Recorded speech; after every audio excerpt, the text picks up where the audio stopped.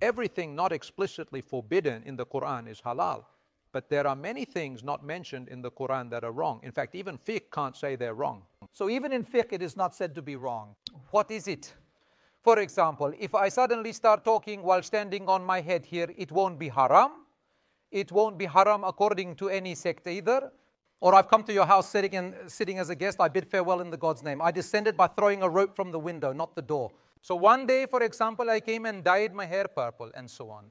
In other words, we all find these things wrong.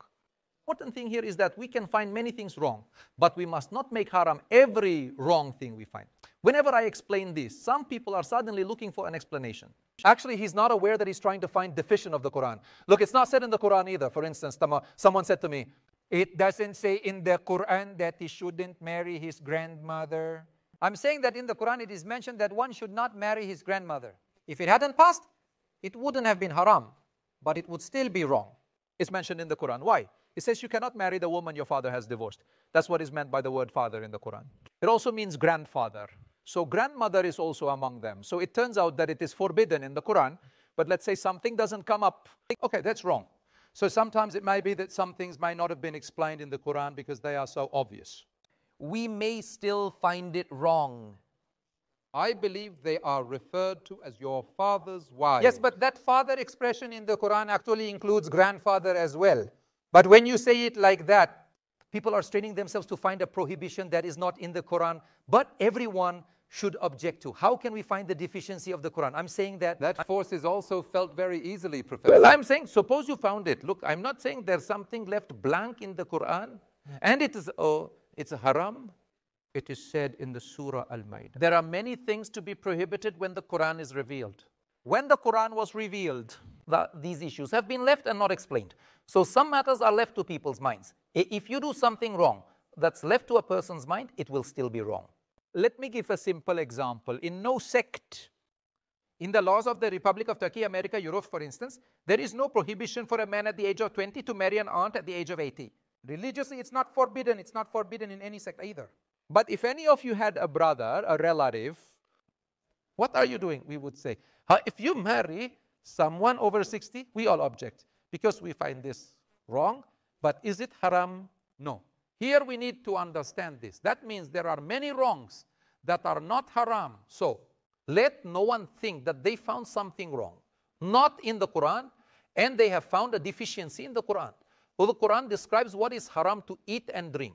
It is mentioned that homosexuality is haram. Murder, theft, bribery, investigating the secrets of Muslims, causing fitna behind people, mocking with eye and eyebrow gestures, to eat interest, to drink, to gamble, to believe in fortune arrows, trying to demean everyone with a mocking attitude. What else do you want? Everything is already in the Quran, so why are you looking for trouble? One must ask people, when you don't put this method, you see, some people just come and say to you, this is haram, that is haram. You can't buy a doghouse, you can't listen to music. For example, one of the scholars in the last days explains how to bathe because people can't manage it. You can't bathe naked because angels see. So angels have nothing better to do, they are peeping. There is material in the literature about it, but there is no such haram in the Quran. So the angels don't see us when we dress and undress, but only when we shower? There's also the opposite in the hadith literature. I just read it in the hadith literature recently regarding the Prophet washing without clothes on and being naked, and his wife holding a towel outside. And in fact, there's a famous hadith about Prophet Moses that, in my opinion, is made up. So we should ask these men if Prophet Moses and our prophet were not ashamed of the angels. So are you ashamed of the angels and these two prophets weren't? Because the sources you refer to and use these hadiths also narrate the others. You're making these sources a starting point doesn't lead us to a consistent place. These in literature are the hadiths that come with a single narrator, or rather not with mutawatir. Hadiths not based on practice are called ahad hadith. In my opinion, based on such single reports, we need to establish a methodology related to not making something haram that the Quran has made halal. Look, I'm underlining this, especially my favorite theologians make this mistake. They say to themselves, if we don't mention something about this, what will people say about us? Someone finds something very extreme. They are forcing the ayats to call it haram. If they can't find an ayat, they're forcing a hadith. Let's not use our skills in religion to make the Quran say what's on our mind.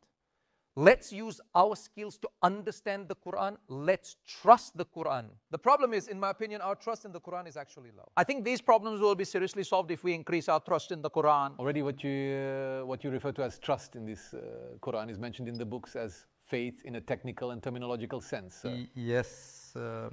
This is the methodology according to me. But again, this is a methodological thing in the Quran. Put the methodology about everything, not haram is halal. It's important to put the methodology first.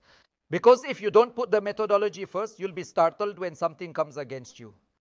And you will avoid answering with something outside of that methodology. Yes, Professor.